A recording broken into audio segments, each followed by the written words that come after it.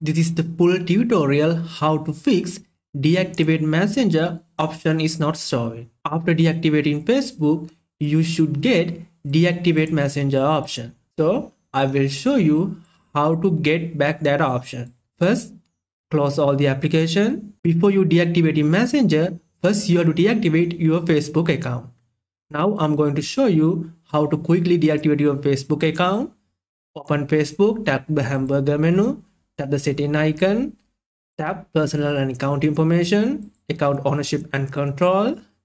Then select deactivation and deletion. Here, select deactivate account and continue to account deactivation. After, you have to re-enter your password.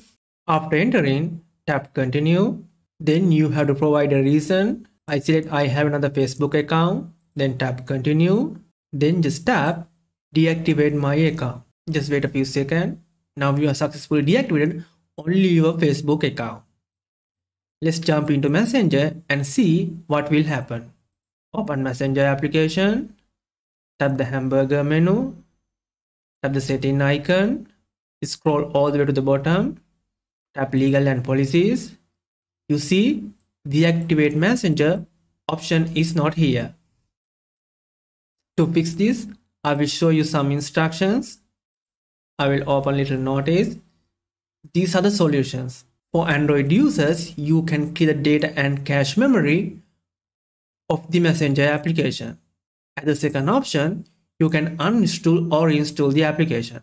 For iOS user, you can offload the application. Let's move to our first method. Easily, you can take a long press on the Messenger application, then tap App Info. Then you can go to storage and cache. If you don't have that option, what you can do, swipe up, then you will get the setting options. Open that, then you have to select apps. Now you have to select Messenger application. Here you can select storage and cache. Then first clear storage. Then it will automatically clear the cache memory too. Tap delete in the pop-up window. You can see both storage are cleared automatically. If it is not cleared your cache memory automatically, you have to clear it manually. After clearing both storage and cache memory, you can open the Messenger application. Definitely the first method works for you. In some case, if that method didn't work for you, you can move to the second method. Open Play Store App Store, then type and search Messenger, then you will get the Messenger application. Now you can uninstall and reinstall the application. Here I'm not going to do that thing because first method works for pretty much everyone. It doesn't matter if you are using Android or iOS. After open your application, then it asks to log back into a Messenger.